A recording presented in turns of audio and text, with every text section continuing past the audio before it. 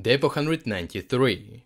Today there is a lot of news from the Orikhiv direction. Here Ukrainians finally confirmed that they breached the last line of defense in front of Robotyne, and that Russian forces now only have the settlement itself to rely on. Today Ukrainian 47th Mechanized Brigade released combat footage that shows exactly how Ukrainians managed to push through despite immense Russian resistance. Since the counteroffensive operation is still in the early stages, and Russians still have not burned through their accumulated personnel and equipment, Ukrainians found that the best tactic that ensures that even the freshest and most equipped Russian units break and retreat is continuous assaults. So Ukrainian assault units are preparing for at least 36 hours of virtually non-stop operations. For now, Ukrainians also mostly rely on infantry, as it is harder to detect.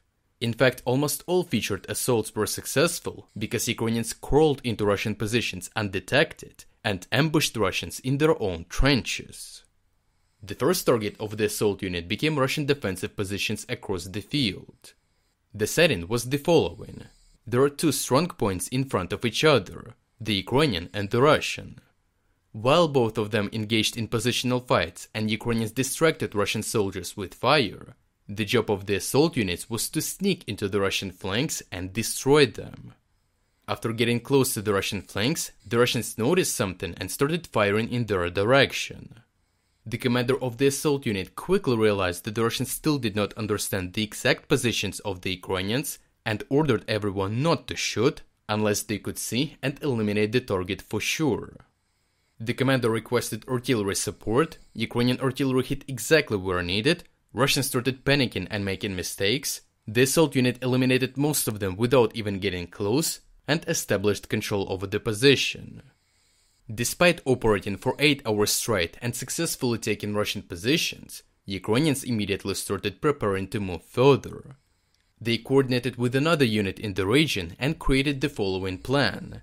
Establish 2 machine gun positions, create crossfire, and combine it with concentrated artillery fire, while 3 units approached the next Russian positions on the line. However, the moment Ukrainians started implementing their plan, Russians launched a counterattack to recapture positions that they just lost. Ukrainians quickly communicated the coordinates, and the second group of Ukrainians engaged in meeting the Russians. Russian mechanized assault was rebuffed, but Russians did not stop pushing, which undermined Ukrainian plans. Unable to move forward, the Ukrainian assault unit was forced to conduct defensive operations. After sunset, the situation did not improve, gunfire and artillery strikes intensified, and it became clear that Russians were preparing for a night assault. Ukrainians were not ready for a defensive operation. The commander faced his soldiers and said, "If we stay here, we die, which is not an option. So we either have to retreat and lose what we gained today, or eliminate the threat. The offense is the best defense, so we open fire and use everything we have, while 2 groups of 2 people leverage our strong right flank and crawl right into the Russian positions. When they are ready, I give a signal, we throw grenades, and immediately after the explosion enter the trenches and take the positions. I'm going to be one of these 4 people. I need 3 volunteers. Who will come with me?" Everyone was silent. The idea of crawling into the dark towards enemy positions under constant machine gun and artillery fire and successfully ambushing Russians with just 4 people seemed insane. However, the fact that their commander was willing to go first and lead them gave them the confidence that they would succeed.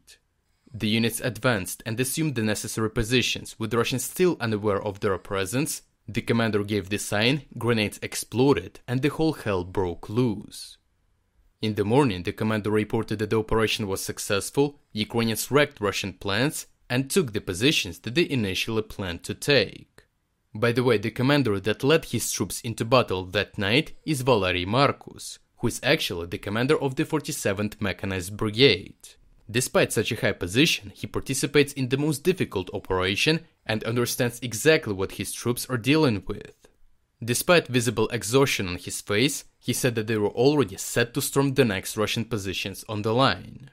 36 hours of continuous assaults under his command proved to be extremely successful, and his unit cleared multiple kilometers of tree lines and opened access to the main Russian stronghold. If you're against the invasion of Ukraine and you want to support the work that I'm doing, consider making a purchase in the online store UA Supporter. Here you can find a lot of products with Ukrainian symbols to not only show support for this channel, but also for Ukraine. The link to the online store is in the description. Thank you for watching, and I will see you in the next report.